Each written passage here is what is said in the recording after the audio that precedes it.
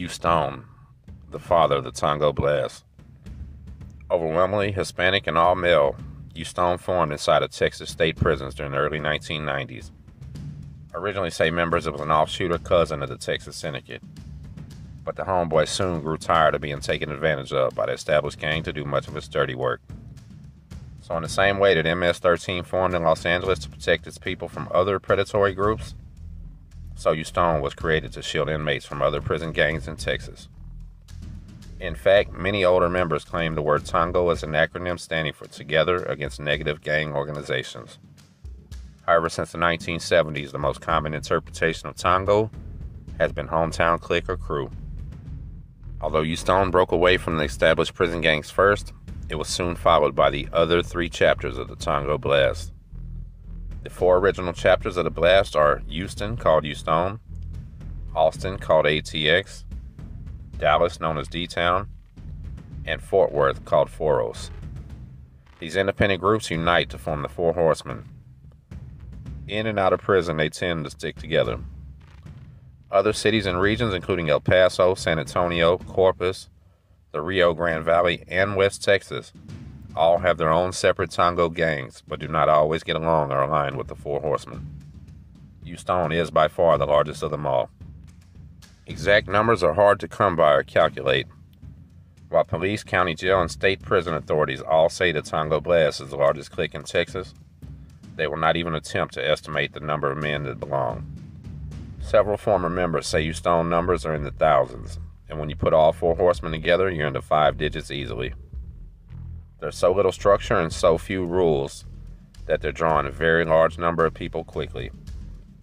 The older prison gangs are far more selective about whom they let in, and the initiations are lengthy and complex. Typically, recruits are forced to commit some violent or serious crimes so that members can dangle it over their head if they attempt to leave or betray the prison gang. Instead, Tango Blast issues their man a quick heart check and it's over. Indeed, the Tango Blast gangs, Houstone in particular though, are in a class all by themselves and something totally new. They operate as both a street gang and a prison gang, and at the same time, in some ways, they're neither.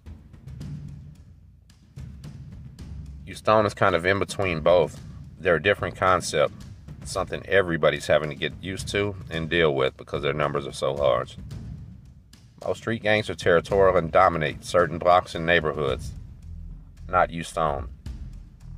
The members joined up while incarcerated and then have later returned home, be that the Heights, Baytown, Pasadena, or all the way down to Galveston. They do not sport colors or bandanas like street gangs, but do have signifying tattoos including the Astros logo, local area codes such as 713 and 281, and the Roman numerals 16, 20, and 2, which correspond to the letters PTB and stand for Puro Tango Blast. Unlike traditional prison gangs, Houstone is decentralized with no written constitution or set of rules. All members are supposedly equal, and all you need to apply is to be in the prison with them. Whereas traditional prison gangs have clear-cut systems of seniority and rank, Tango Blast does not. Members elect speakers for each wing of the unit within the prison system. The speakers or chair then meet with the leaders of other groups when required and bring the group's consensus opinion to the table. It's like the only and purest form of democracy inside of a Texas prison. When a man joins one of the established prison gangs, he must drop any and all prior gang affiliations, but not when he joins Houstone. Upon release from prison, members can choose to stay active in Houstone, or they may return to their street gang or just plain drop gang banging altogether. In traditional prison gangs, death is the only way to leave.